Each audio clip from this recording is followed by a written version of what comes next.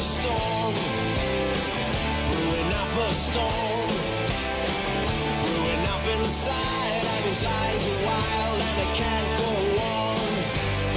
He's brewing up a storm.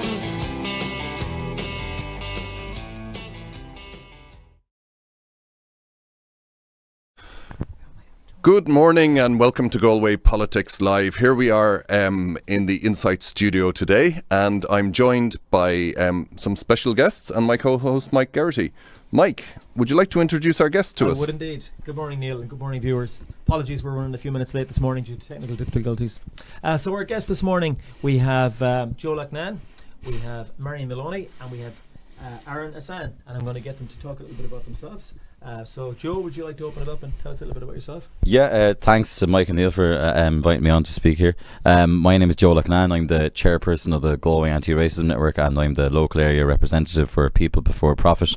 And I suppose I'm on this panel today to kind of just give an insight from an equality perspective in relation to the issue of disability in Galway and Ireland. Excellent. Okay. So Marian, would you like to say a few words? Do you want me to hold it? Yeah, thank you. Good morning, everybody. Thanks to Mike and Neil for having me. And Mike did forget to introduce a very important four-legged person. He did. So Leon is down here at my feet. So if there's any strange noises, you'll know where they're coming from. And as Mike said, my name is Marian Moloney. I'm a disability activist here in Galway, involved in too many groups to go through it. But looking forward. Marian, you can't have too many, can you? You can't have too many. Looking forward to a nice, lively conversation. Thank you. Thanks, Okay. Hi, I'm Arun. Most of you probably haven't seen me on TV before. I'm a wheelchair user, and I've in the past few years got involved with advocacy for people with disabilities, and I suppose my speciality would be wheelchair users. And then we have other people in the panel that are experts in their own field as well. So that's great. I'm looking forward to the discussion. Okay, Arun, we start with you with the questions. I mean, we're talking here about disability today. General, very broad sense of the word. Do you want to give him the microphone back, Mike? Because he'll be vocally disabled if we don't do that. So there's many different types of disability, Arun. I mean, would you like to just describe the sort of disabilities that there are in, you know, people in Galway might have or might be familiar with, and maybe some that they're not so familiar with? Yeah. I suppose I can only speak from my experience and what I've come across throughout my lifetime. There are various disabilities, and there's obviously the physical. There's the physical, and also we have intellectual disabilities. And each of these types of disability have their own spectrum, so what might be accessible, something might be accessible to me might not be accessible to someone else, due to the nature of the disability. As Marian might tell you, there are various type of people with visual impairments, and I've started using the word variable abilities instead of disability, because we all have strengths and weaknesses, and it doesn't matter if you're a person walking or if you're a person using a wheelchair.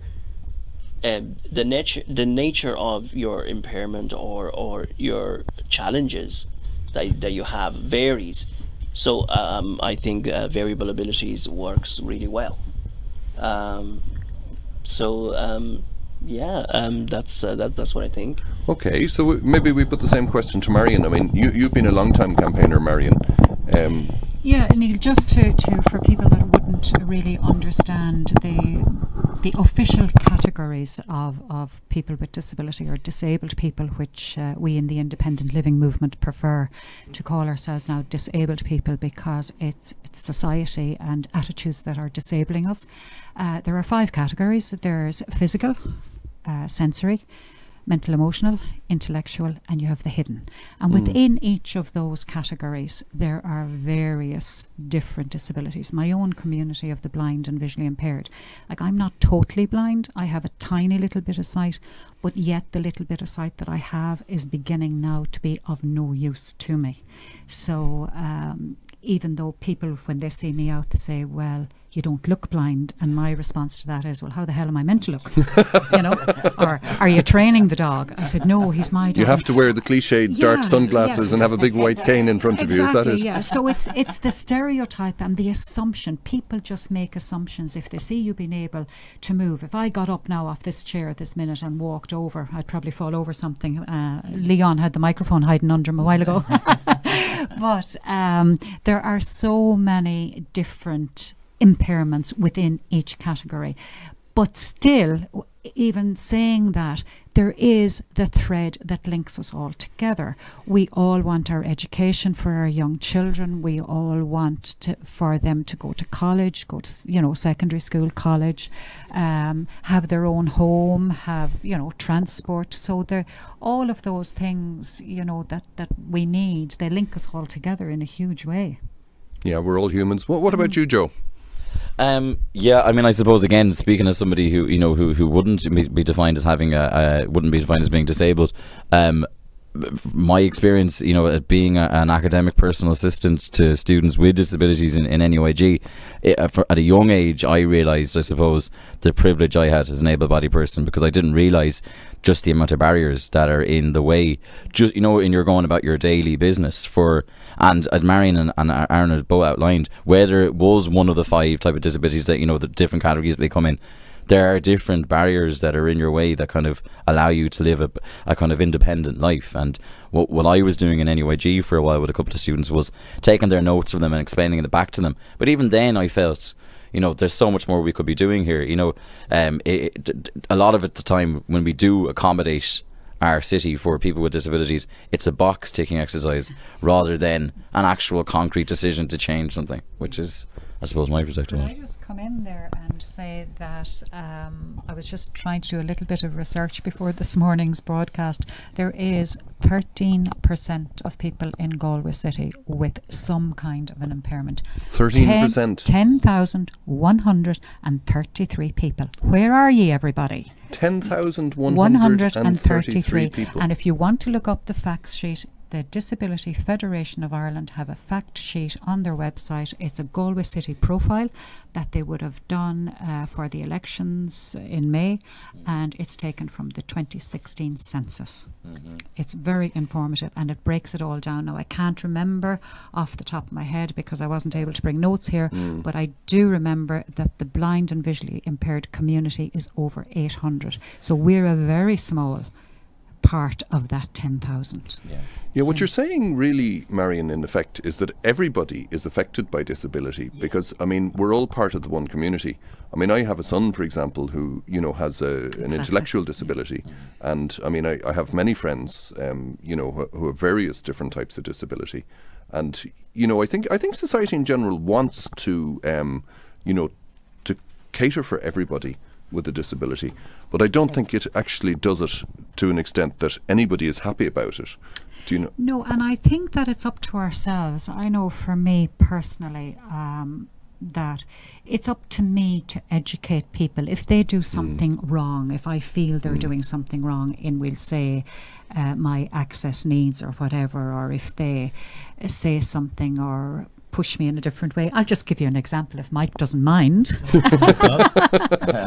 When we were coming in the door to this building, I've never been in it before, so Leon wasn't much good to me because I couldn't give Leon directions, so I was linking putting Mike as a sighted guide, and Mike was telling the dog to go in first. I said, hold on a minute, Mike, it's the sighted person that goes first. So just little things like that. You learn something new all the time here. It's really good, folks.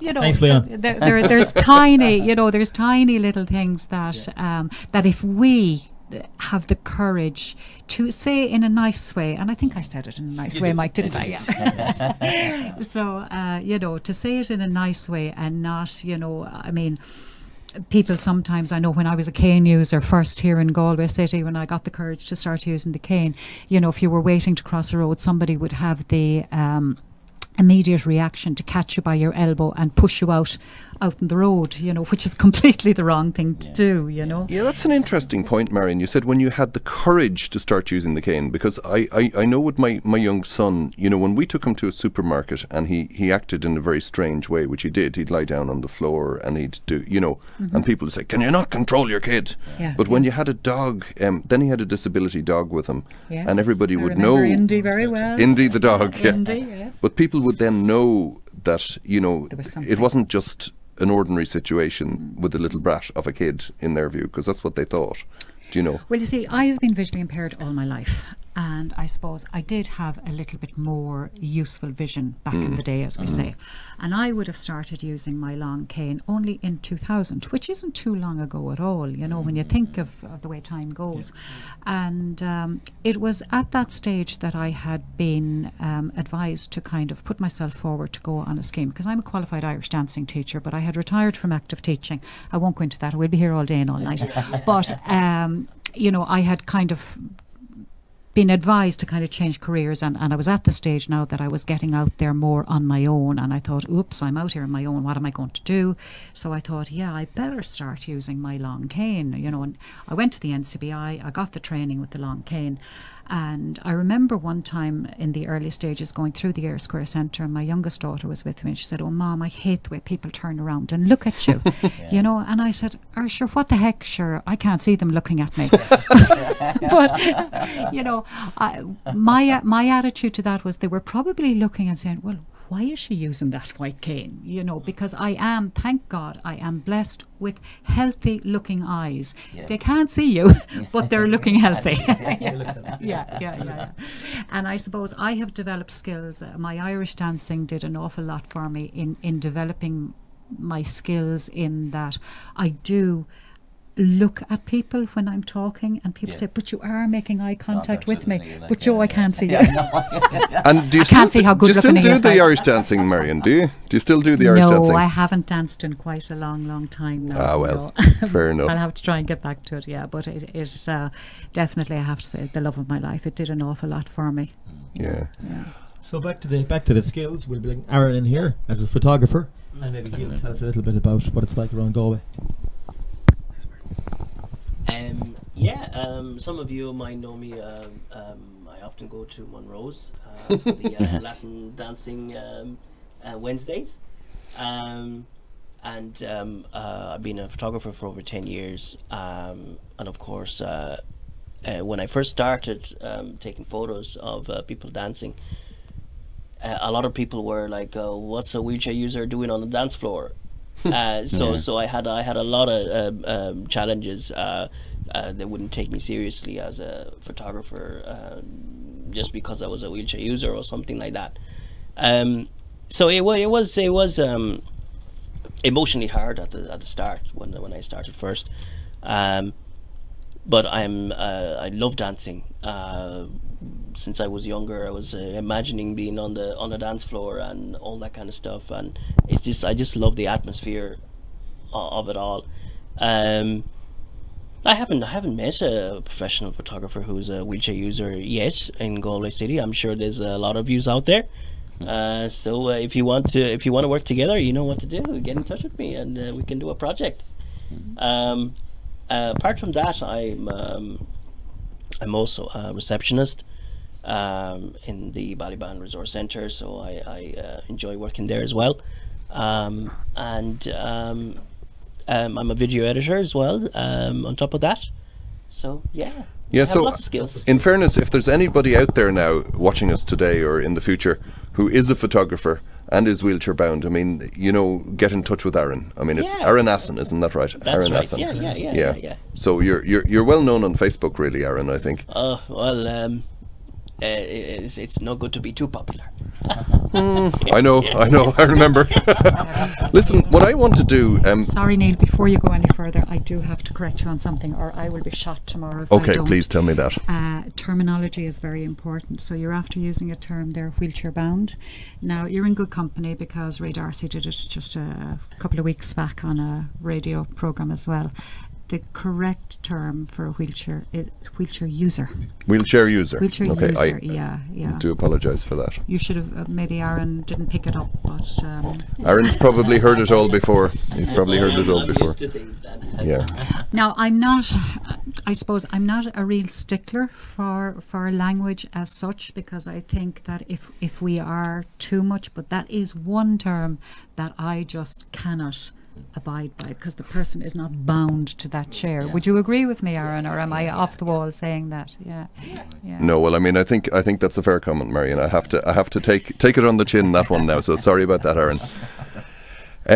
This is very much a solutions-based show, though. And one of the things I want to put to you all, really, I suppose our three guests particular, but Mike might have some views on that as well, is, you know, say the minister for, say the Taoiseach came down and said, look, lads, look, Joe, let's put it to you, Joe. I mean, look, I have €1 billion to spend in Galway on disability in general.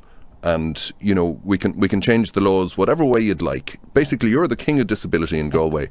You can do what you like. There's no barriers. There's no money. There's no legislative barriers. What would you do? I suppose whenever I'm asked this question, I always think back to when I first got active in politics, you know, around the time of the recession, about 10 years ago, or even just before that. And when I seen the cuts that were happening to various aspects of, you know, carers allowances and other aspects of the people who were carers, a lot of those cuts were never reversed. So I always say, whenever anybody asks, not that everybody asks me that question quite a lot, but if money is available, I think the first thing that needs to be done is you reverse the cuts that were done there across the full range of services that were open to people with disabilities, and not just for carers but for themselves as well. And then I suppose for me the second thing comes down to the solutions that we're trying to find for people with disabilities will not be found, I believe, through private funded ventures. I just don't think so. I fear sometimes it's very hard to monitor when it's private transport or private housing. It's very hard to disability proof what they're doing. If it's public transport, if it's public housing, then you can monitor it and you can disability proof it. And there's more kind of responsibility then, because it's, you know, it's our money, our taxes are going on these public services.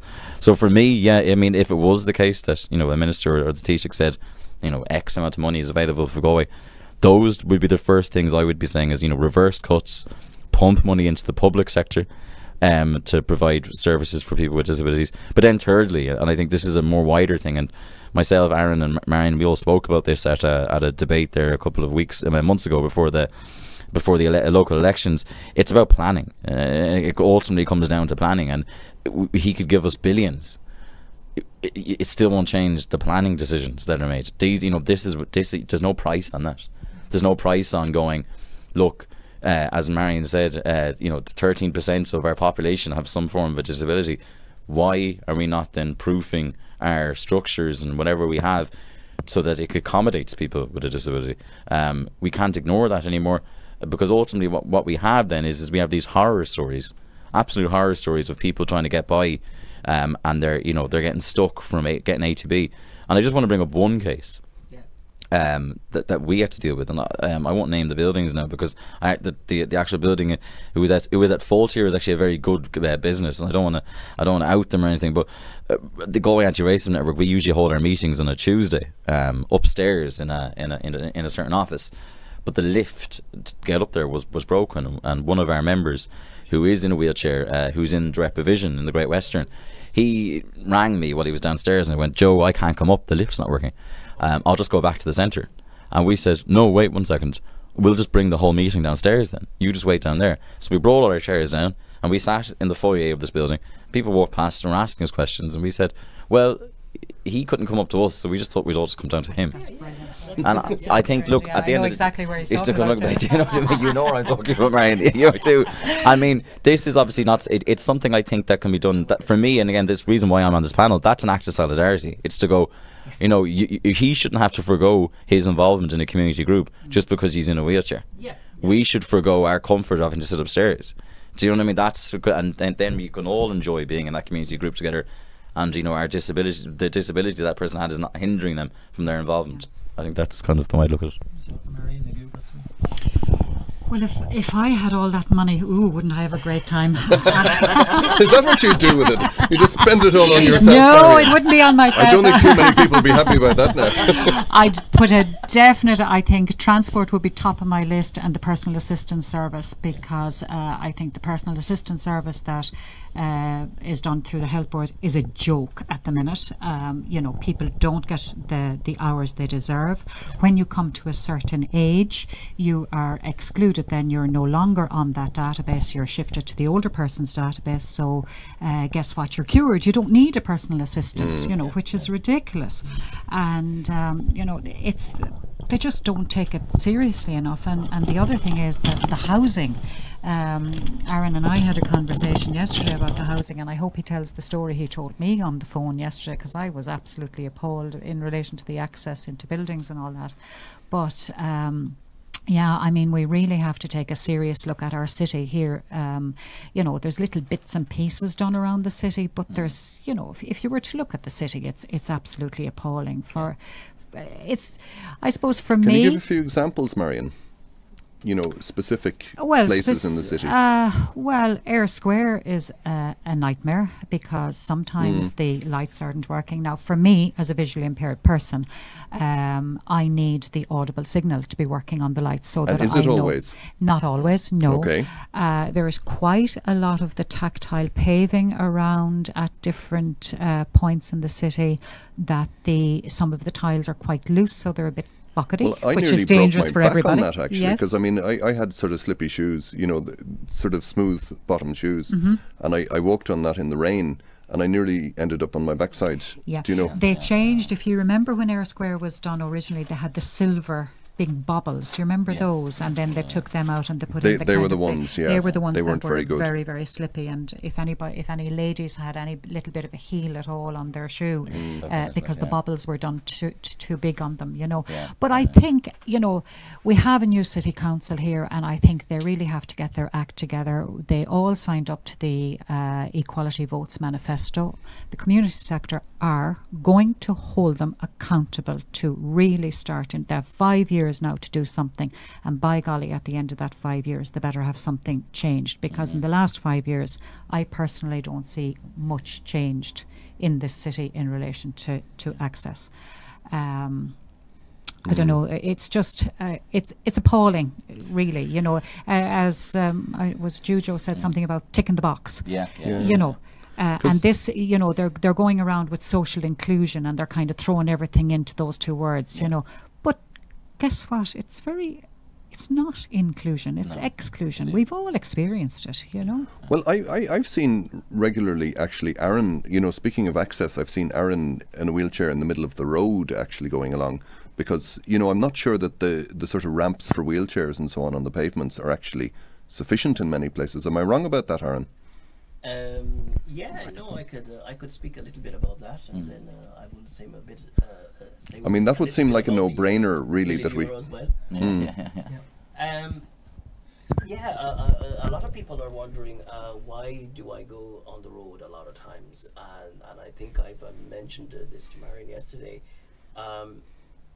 Whenever you go on the footpaths, the footpaths have brakes on them. So every meter there's a little brake on the footpath. So when you're traveling along at your designated speed on the wheelchair, you get a bump. You have a bump like every time you're passing, because some of them are raised, some of them are lower. So you go bump, bump, bump, bump, and then. And is that very uncomfortable? And it's really uncomfortable. And you, what I love is the cycle lanes. I love the cycle lanes because you know, they're smooth.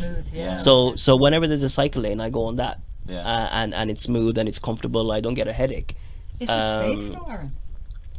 Well, there's the bicycle lanes are safe enough, but I traveled. That's probably because there's no bicycles on them. That's it. But I did travel to Holland. I was on Holland in holidays, and I got to experiment a lot of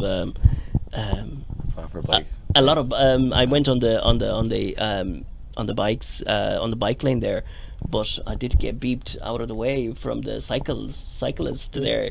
They're really proud of their cyclists in Holland are really proud of their bicycle lanes, and they don't want to see a wheelchair user using it.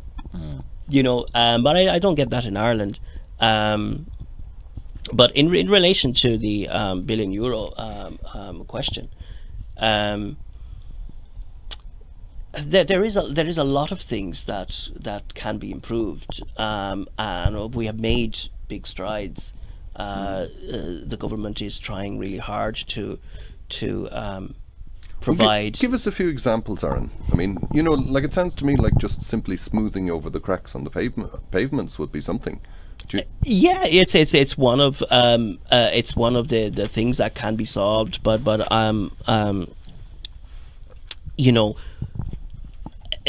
a bicycle lane can be used by multiple people, and I don't see why we should have more of them. But yes, we need to take care of the way we design everything from footpaths to buildings. I was saying to Marian yesterday that Shop Street, there is a section in Shop Street near the Latin Quarter where a lot of the buildings are under heritage protection. And this means that they don't have to adapt their buildings if it is a danger that the building might fall apart if you were going to put a ramp, or if the ramp that you're going to put in place is going to cause injury to the public, like they might fall over it or something like that. Yeah, so the people in medieval times didn't really care much about disabilities, or they didn't really plan for disabilities. No, you see... Well, they were kept inside. They weren't allowed out. Yeah. They were, it'd be like the institutions that we have had in Ireland. They were institutionalised and they just didn't get out. Thank God that's changing, and people are... You're seeing people with disabilities more and more out and about, And I think that's something that the government really has to look at, as well as that young people now are getting their education. I mean, back in the day when I was diagnosed as a 12-year-old child, my mother was told, she has to go to the blind school in Dublin, and my mother kind of, she's not blind, she's not going there, and I was starved of my education. I had national school education and that was it. But now your young people, there is supports within schools now. It's not 100%, but it's there. It's much better than what it was. And you have young people with all different impairments getting degrees and masters, and they are going, have the qualifications to go for employment, but yet there's the barrier then. The employers are still not at the stage of accepting, and this is your baby, Arun, that the employers are still not at the stage of accepting people with disabilities into the workforce. And I think too, there's a lot of work that needs to be done with the general public in your work colleagues accepting you into the workforce. There's such fear. There is terrible fear out there. There's fear, like I have fear every day I put my foot outside my front door, and what obstacles are going to... It's a little bit easier with a guide dog when the guide dog works really well, that you have confidence in your dog, that he'll bring you around obstacles and so long as you know where you're going, kind of thing, But we ourselves have a lot of fear. But then again, there is fear on the general public, and people are afraid, oh God, if I say the wrong thing to that person, they'll bite the head off me, or something like that. So we have a lot of work to do ourselves, and I think that's why it's so important that disabled people come together. And I'll throw a little bit of an ad in here for Galway Activism. Galway Activism is a group. We want disabled people to come together. It's not about service providers, and we have great service providers in this city and county, you know, and they're doing great work. But I think it's time now that we, the people, get into the new independent living movement that's evolving and happening in Ireland, and to link with other groups like Joe has said. You know, we've had this conversation before we came on, that you don't have to be white just to have an impairment. You know, there's people from other cultures, and Mike, you had some listeners' questions there. We've from got some stuff in Facebook. on Facebook here. So Hope first they're of all, easy. maybe a couple of comments. The first one says that, well said, Marian, wheelchairs are freedom and independence. The second one says, language matters, wheelchair bound is not appropriate. And then Sorry, guys. That's what you got done of that one. And Siobhan Cawley came in then and said that abled is the opposite, not able-bodied, as we're into the wording. So any comments on any of that, Aaron? You could put up your microphone there, and Sorry. Able-bodied or a person with variable abilities, they're all just words. But at the end of the day, what Marian stated is we have the ability to make things accessible, but in history we design steps because they look nice, and we don't think about functionality. Yes. Just to go back in relation to Shop Street and some of the shops there, is that a few years ago I've conducted an independent research for myself to find out if the shopkeepers would get a ramp for so that a wheelchair user can access their services and purchase things, and some of them frankly didn't want our business, and the shopkeepers didn't want your business. Yeah, the shopkeepers didn't want our business. The restaurant didn't want our business. They said, no, I'm not interested in getting a ramp because I don't need your business. I think that's appalling. And that's what I came across. Yeah, I think that's absolutely appalling. Just to come back to Siobhan's comment there about, I absolutely hate using that term able-bodied, because I am quite an able-bodied person. Me too. My eyes don't work. That's it. You know, I remember when my eldest daughter had her first little baby. Hi, Ben and Dylan and Lucas. I hope will be tuning in from Sydney sometime. But you know, from the time that Ben was able to talk and able to understand, he was thought that Nana's eyes are broken. The awareness that little boy has now at 9 years of age, when he's, you know, if I'm out and about, you know, you know, he knows how to get me over a step, or if he's explaining something to me, or he actually reads a book for me now, instead of the other way around, you know. So it's you know, when a child grows up with that. So I don't like that term, and I do try to stay away from it. I would love to see those three little letters, and I've said it so many times before, DIS. Get rid of the DIS and look at our ability. That was going to be my next question to you, because the last time we discussed this, you were really pushing the ability side of it as opposed to this. So Yeah, I think each and every one of us that has whatever impairment, and you know, every single day you have so many babies born, and babies will be born with some little maybe bit of an impairment or whatever might develop into something. So you know, get rid of the DIS, but every single one of us have different abilities, and I think it's very, very important to focus on that. And I think that's up to us to educate, and for somebody that has been starved of their education as a young child, I would always be an educator and try and educate people, you know. And I've been around Galway quite a long time now, and it's been said to me, but you know, why do you go to all these things? And I'm very selfish. I go to all the things that I go to, number one, for me, because it's getting me out of my house, it's getting me out, I'm meeting people. But the second thing is, if by me being honest about my own impairment, that if that helps educate the general public. I remember Joe saying, and it's thanks to Joe and Mike that I actually put my name forward for the local elections, because I was blown away with what Joe had said, that he had learned so much from me because we've been involved in the community network for so long, you know. So it was really, that night it really brought me home, and I said, well, yeah, thank God I've been out there and I have the ability to talk. I can't see, but I have the gift of the gab. You certainly do, Marian. I take I over think this it's a great programme. shame you weren't elected to the council now, to be honest. I mean, you know, one thing you've said I think very much hits home. You said ability, focus on ability rather than disability. But, you know, I mean, I think everybody has variable abilities, you know, and that's the reality. You know, nobody has, I mean, I don't think there's one amongst us who feels we're perfect. I certainly don't. I mean, every day I get up on my creaky knees and my, you know, my sort of, I have a headache. All that old age, you know. Old age. And these glasses, you know, I mean, I'm not, thankfully, visually impaired, but, you know, I certainly don't see anywhere near as well as I used to. And in time, you know, eyesight is going to become a problem for me. Hearing can be a problem for a lot of older people.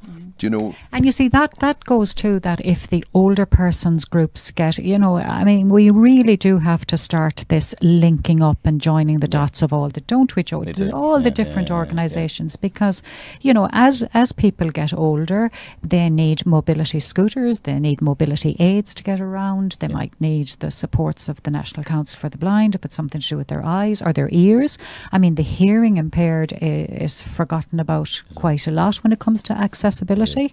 You know, and I'm not in a position to talk about that because I know very little, but I know there is certain loop systems and different things that would enable people with a hearing difficulty to hear better, you know. So yeah, there's an awful lot that needs to be done, and I think that we're lucky in one sense that we have a Minister for Disability now, and he has made strides at trying to get the different departments to come together, because disability overarches every single department. Even though we're all piled into the Department of Health and we're all sick. Well, thank you very much. Today I'm not sick anyway, you know, and you know, that's for certain. But you know, we're disability is in the Department of Health, you know, but like we're involved. We want transport, we want houses, you know, we want education. So yeah. So Marian, look, if you just if you had been elected to Galway City Council, what would be sort of 2 or 3 key things that you would try to achieve over that 5-year term? I mean, I know that's maybe unfair putting it to you, but, you know, you did run for election, so, I mean, it potentially would have happened. The first thing I would do is have each and every city councillor to do disability equality training. Very good. I think all of the staff within city council, now there has been some done, and they'd probably come back and say, oh, well, we have it done, but I think you can never have enough of it. I think the disability equality training should be done by people like Arun and I that have the lived experience, and that's one thing that we in the independent living movement is trying to get across now. It's the social model of disability, not the medical model, and we really, really have to focus in nothing about us without us, and that I think. Oh, what was that? That was ourselves coming back. We're talking to ourselves here, Mary. So the next thing I would do if I was sitting at the table is that I would have equality and human rights at the core of everything that City Council do. And we have an equality and human rights statement now, so we have to start holding our city councillors, you know, accountable for what they do. And particularly, we've all spoke about access. I think the planning and the design, we must focus on universal design. And if it's universally designed, well then it's for everybody in the community, and that'll save money in the long run. Yeah, and Arun, you got here on the bus today now. Yeah. Can you tell us about that? Was that actually an easy thing to do? Is the whole system designed to suit somebody like yourself?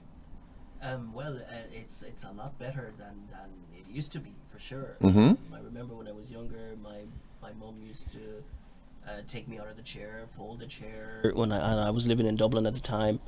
And that was hard enough. That was, it's a stressful situation, and I think I remember at one time, I was on the bus, and the bus driver left without my mum, and she had the wheelchair, so I was like on the bus sitting on the bus, and my mum, they didn't take my mum, and she had the chair, so it was like she was trying to stop the bus driver from going too far. It's like stop there, because I need to get on, because my son is on the bus and he needs the chair, but luckily now it's really accessible. I had various problems with City Direct, where they wouldn't spend money in keeping their ramp in functioning order, and that's one of the issues. And has that changed now? I don't know, but because from what I heard is that the way that they do it is that they wait until they get a new bus rather than spend money in fixing existing buses, and that has been my experience for a while. They have few new buses now, but this is the problem with the private sector, is that they do things that is financially viable for them. Sometimes it's not financially viable for them to fix the ramp, because they have to hire a person from the UK to come and fix it, or it might be too expensive, or they might not have spare buses to take that bus off the road in order to be maintained. There's various things, various obstacles for them to choose why not to fix something, why not to maintain something. But the thing is, it's important that no matter what service you're providing, you have to serve everyone in the community, and as long as they're not disrupting and they're not being violent and things like that, why should you deny them access to your service? Could I just come in on in relation to the buses and the accessibility? While it has improved definitely with ramps being available for the wheelchair user, for the blind and visually impaired community, it's an absolute disaster, because you're at the mercy of the driver when you get into the bus and you say, oh, I want to get off at such a place. Now, not too bad if I'm going from Knocknacarra to Eyre Square, you know, but if you want to get off any place in between and you let the driver know, can you stop at such a place, and sure, 9 times out of 10. Now, it's hard to expect the driver to remember. But I mean, with all the technology that's available now, and it is available in Dublin, that there is the audio described, it'll tell you the stops you're at. You know, Stuff. And that doesn't happen in Galway, no, is that right? it does not happen. So in that's Galway. clearly one No. thing. Well, a lot of the buses, they have it up on it, but it doesn't work.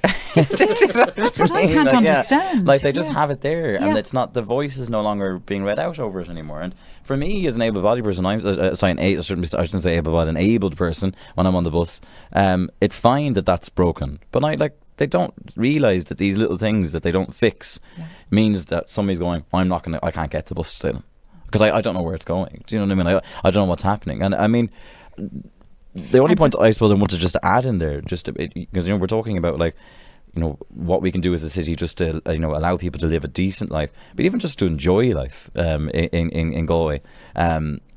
There's I want to plug a couple of things. Now, it's nothing related to myself now, but there's an actual night that happens in the Brolcháin Dove called Bounce, and it's for people with intellectual disabilities, and it's a disco, and basically what it's done is it's basically saying, people with disabilities can go out and have the crack too, and have pints and drink and dance, and we should be able to facilitate that.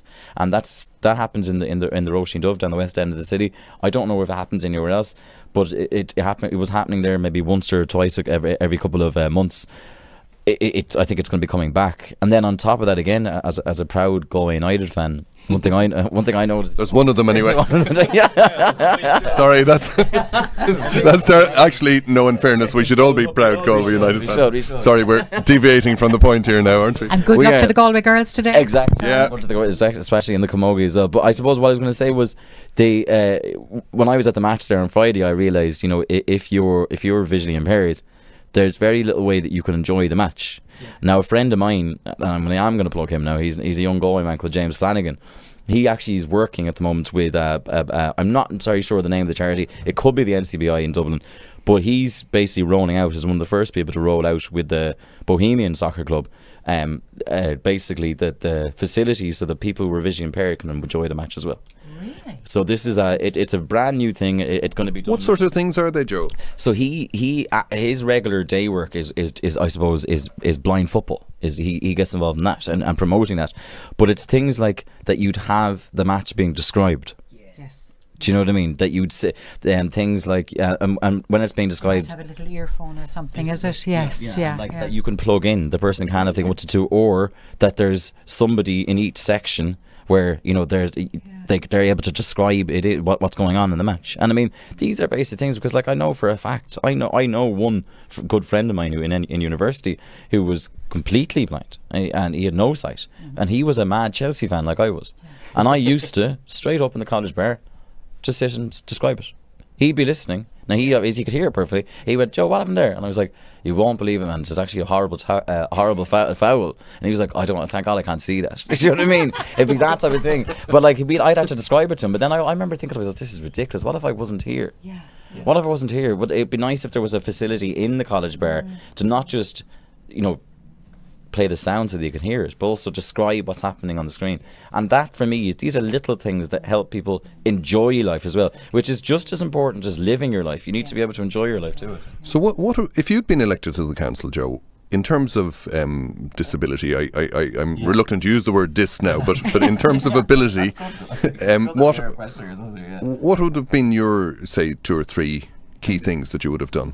Again, I mean, speaking as an abled person, and I need to qualify every time I say that, but me and Marian know each other through the community network, the PPN, and I stressed at a previous event about the importance of that, as being a vehicle for voices that are not usually heard at city council level.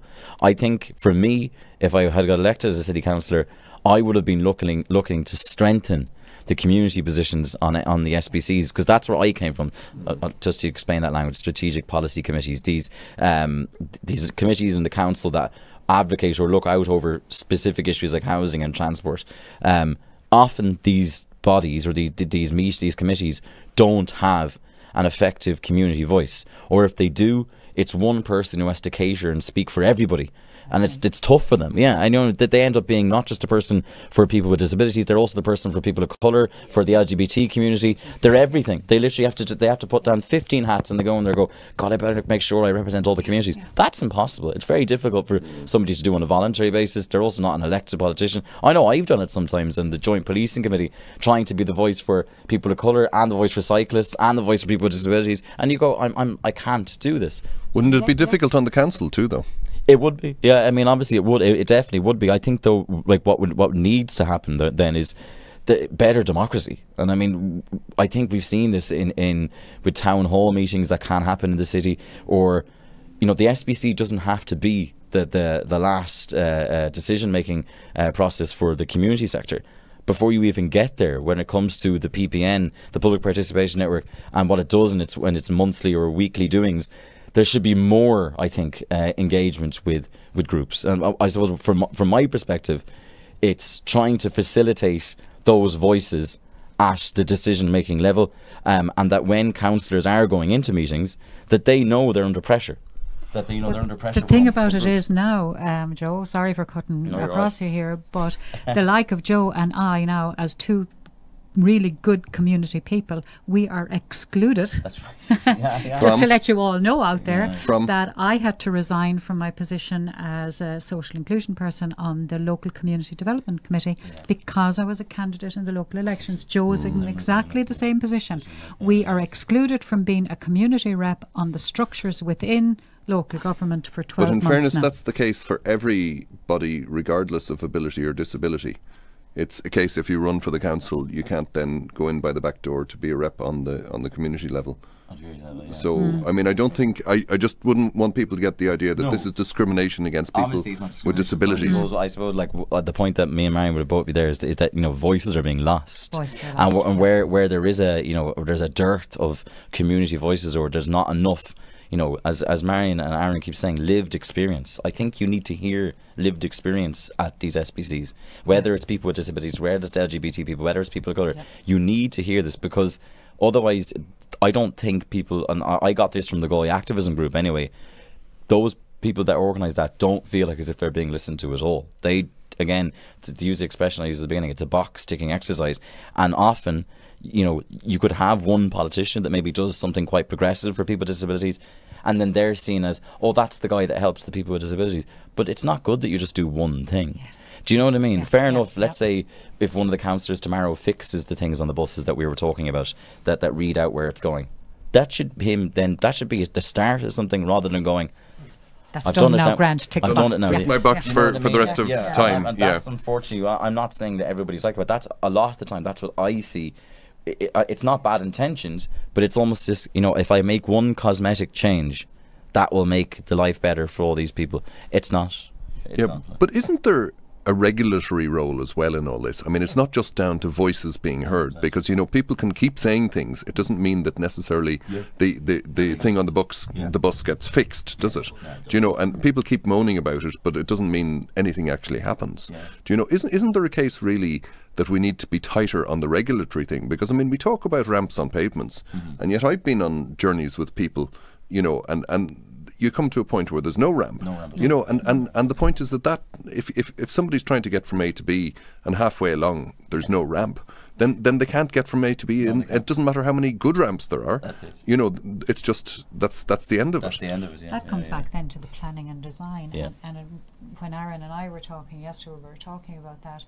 Aaron was saying about all of the unfinished, that they do things in little chunks, and we've that chunk done now, that's great, we've ticked that box now, you know. But you could travel, you could travel on that part of the footpath, and then, you know, I had an experience only in April there, where on the, if anybody knows, in Loughnane where I live, on the Shangarth Road, it's the road down from the church to Joyce's supermarket. So they started putting in some tactile paving and crossings. So I thought I was doing the right thing, getting Leon to find the crossing for me all the time, so that I'd cross at the designated spot.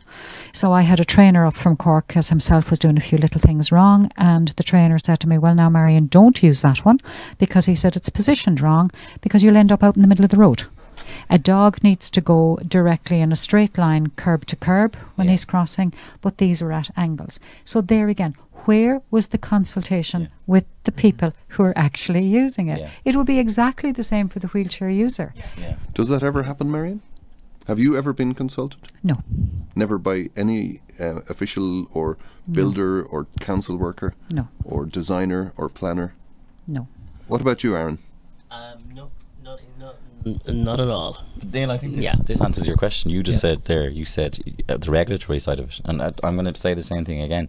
We need monitoring bodies in this country. We need to, you know, I work very closely with the traveller community, and they call it traveller proofing. They traveller proof everything. The Galway Traveller Movement does. Everything that's proposed by the government, they go, has that been traveller proofed? Have you actually asked travellers about it?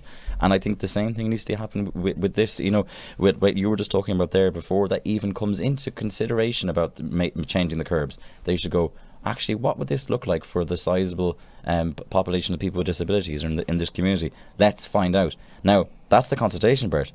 Once it's actually in place, there needs to be a regular monitoring. There needs to be, and this is why I talk about the difference between public and private. I don't think that can happen with private infrastructure or private bodies. I don't think it can, because, you know, it's like large multinationals putting a rainbow flag outside their office for Pride, yet then a couple of weeks later they're probably, you know, they're not exactly the most LGBT friendly group. It's a box ticking exercise for them. With public bodies, we can actually have parts of our governmental departments that are just dedicated to proofing the housing, the transport, the health and education structures that we have in place that are meant to cater for people with disabilities. We can have people employed. For me personally, it should be people with disabilities who are able to go, this isn't good enough, guys, we need to do this again. Or it's a great plan, but you've left out at this section of the community. Yeah. For example, we haven't even mentioned here today people with, who, you know, with autism and Asperger's, and I suppose the proofing things for them.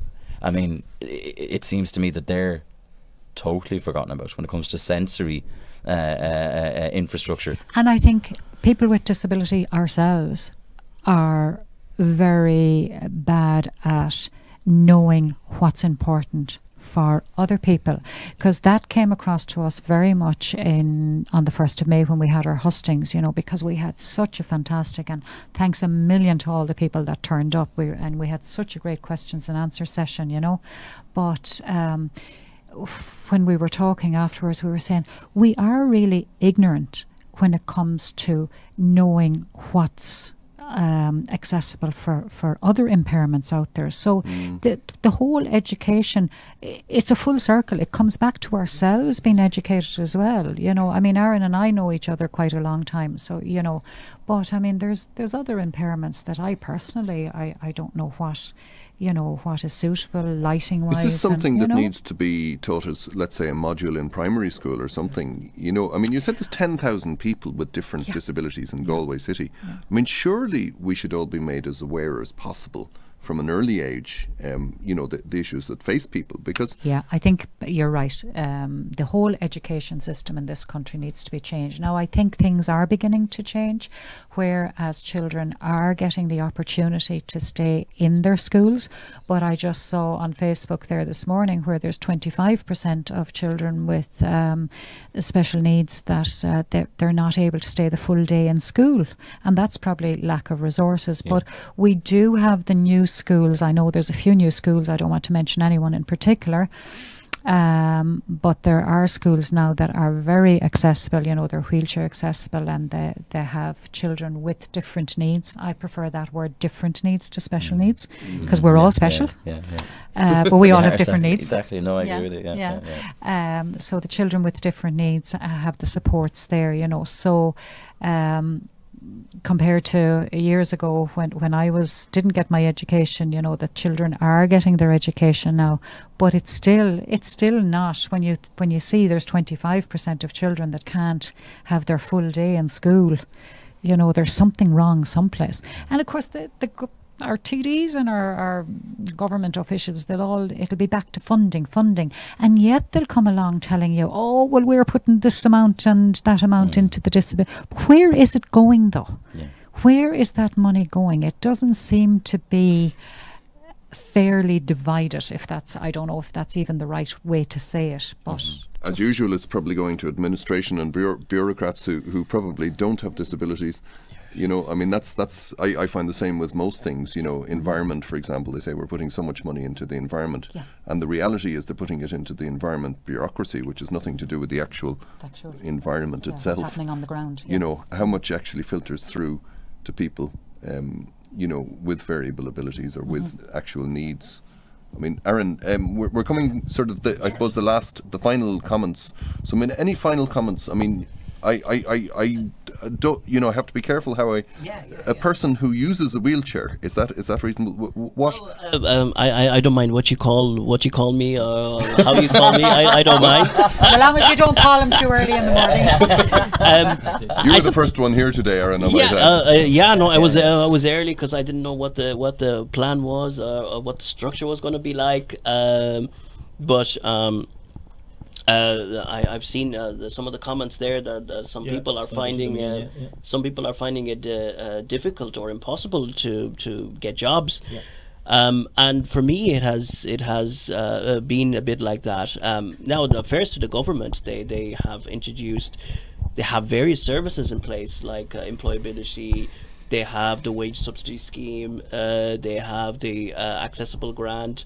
Which can be a max of some €6,000. The problem is that let's just say that I am an employer, and my building, I have the ideal candidate, and it is a person with a disability or with a person with a varying ability, whatever word you like to use or you prefer to use. But the secret to that is to to enable the skills that you desire from that person, first you have to apply for funding so that they can come into your door, because you arrange to have the meeting in a cafeteria because your building is not fully accessible, so they couldn't even enter your building for an interview. And I've been in that experience as well, where I couldn't even enter the interview room. Right. So okay. they held the room in a separate place. So that happened. And then you have to apply for the funding to make your building accessible so they can get in. So there's going to be even more delays. So businesses face this challenge, and I don't blame them for choosing a person that's available to start right away, instead of the desired person that they wish they could access. Because if they wait for that funding to be made, because there's a process. There's a process to get that funding. First, it has to be approved. You have to apply for it, then it has to be approved, and so then you could be waiting a month before that person is employed. And then, as a business owner, you are going to be out of pocket. You're going to lose profits. You're going to lose business, especially if you want to employ that person to work in a cashier position. Because they're their best person for the role out of the whole lot of people that you employed. So the way to solve these things is to make your building accessible for everyone, accessible for people to work in, accessible for people to shop in. Certain positions should be future-proofed accessible, so that any person that is interviewed, then it doesn't matter what their ability is, has a certain amount of accessible features already installed. That it's already, so say, take for example a receptionist.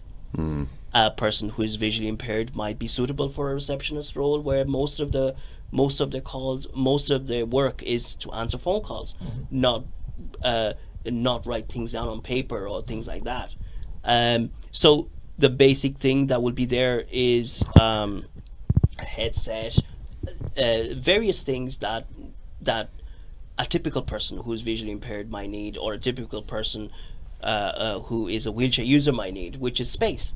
A wheelchair user needs space. So if the reception area is spacey, and the entrance to the telephone or to things like that is accessible, it doesn't matter who the right person is in relation to their abilities. It is reasonably accessible, and then the rest you can apply for funding to the government. So the government needs to change the way that it distributes the funding.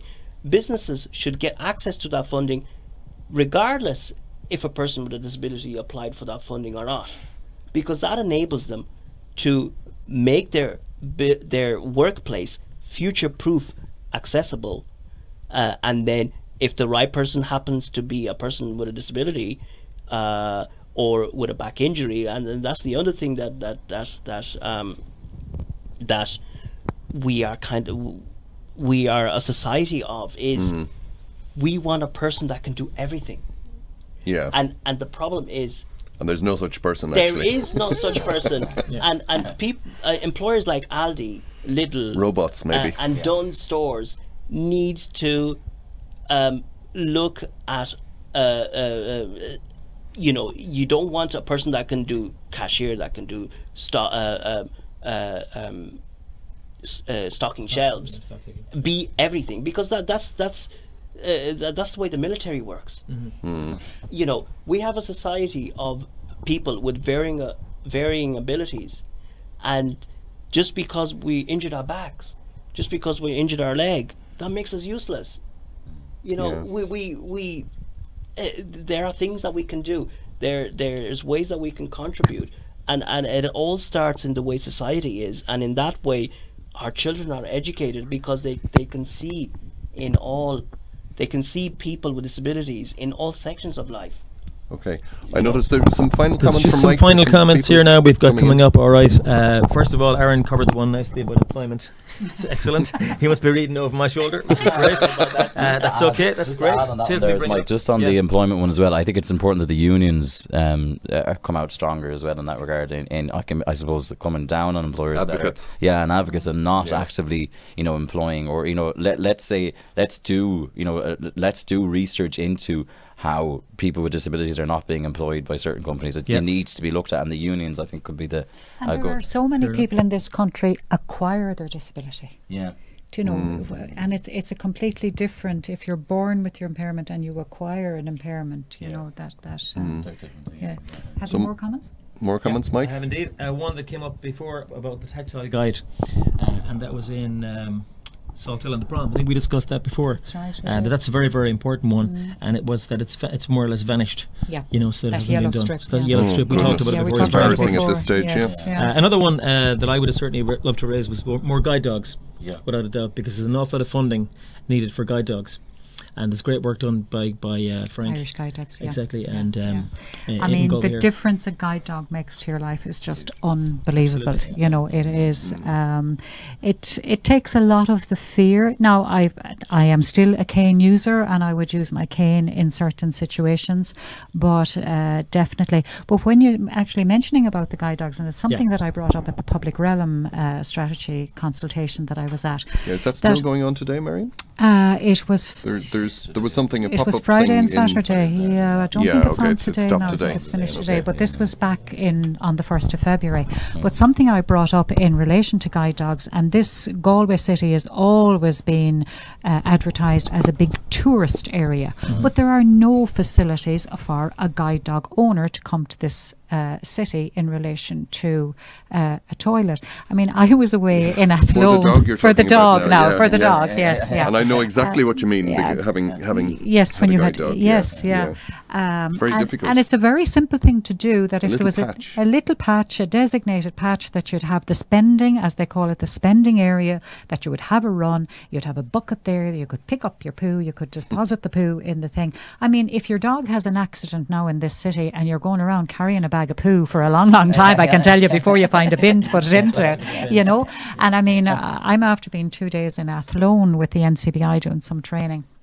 And that was the big issue. There was 3 guide dogs, and we were saying, where are we going to put the poo? What are we going to do? We had to go in and say, well, could you put a bin out? So hotels too can, and it's so simple. There's a lot of So small little what that I think wouldn't is- cost the earth. Before we finish, if I could just, because Joe mentioned our Galway City Community Network there, which is the PPN. My last word would be for anybody listening to us from the community sector, please, please, please get involved in your local community sector, because the structure is there to feed into the local government now. Get involved in your linkage groups, and that's the way to start, isn't it, Joe? Get out to the linkage groups and find the way. Because believe it or not, I would have started. When did the Galway City Community Forum, Neil, start? Was it back in 2004? Oh, it was long. It was around then. Yes, it was 2002, I think. I was on the first steering committee for the forum, and Gary McMahon used to be You and the I think were both coordinator. founders of yes, the forum, yes, yeah, indeed. back in the day. And we were talking about tape recorders here earlier on, and Gary would record the minutes for me on an old cassette recorder, and because I had no computer Fair play to skills, Gary, I if you're couldn't watching, even. Gary. Yes, thank you, Gary. Right here. This is the Computer and Communications Museum of Ireland. I hear Gary. So back and in the believe it or not, back in the day, I didn't open my mouth at meetings. Would you believe that now? I'm But not sure you're telling the truth there now, Marion. But I went to the meetings, and I looked at it as this huge big jigsaw, and every meeting I went to, I could put a little piece back in, and I still to this day kind of use that mapping exercise in my own head, because when you're there you can't. Now I know we have technology and we have the phone, but I still haven't the courage to take out the phone and have the earpiece in the ear and be using it, because I'm too busy trying to listen to what's going on. So I still have that kind of mapping thing in my head that I kind of look look at it as a jigsaw and try and fit in all the different pieces, you know. But I would advocate for the people getting out, getting involved, and people, as I said, I can't emphasise enough, people with the lived experience, come out. I know it's hard and it's not easy done, and I have bad days as well as my good days, but I think we can support each other, and peer support is a wonderful thing, and that if we support each other we can move mountains.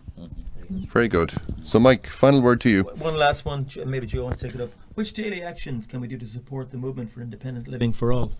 What do you think? Well, I suppose I'd rather Arun and Marian, I suppose, address that. One thing I would do is, and it's something that me and my friends are doing, is, and again, the other guys know more about this, is the Make Way Day side of things. I live on Loughnane Road, the busiest road in the city. I know, as an able man who's able to walk, to and from work every day, I regularly have to walk out into the actual road because there's vans parked up on the footpath. Now, that's me. I see cyclists having to go out on the road. Until the other day, I saw a fella with a mobility scooter, and I had to on the road.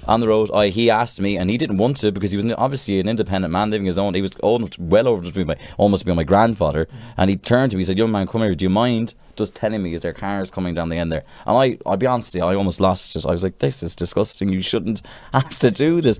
Not on the busiest road in Galway City as well. I don't know if anybody knows Loughnane Road well. It's a very busy road. It's never quiet. And essentially, I had to stop.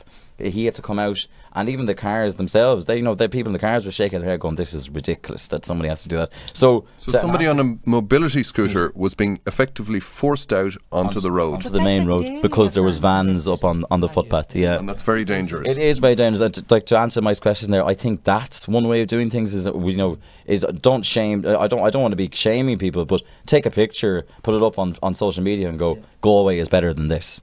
And I'm glad you know people do mentioned that. Make Do you know Way what I mean? Day, because that's coming up now on the 26th of September.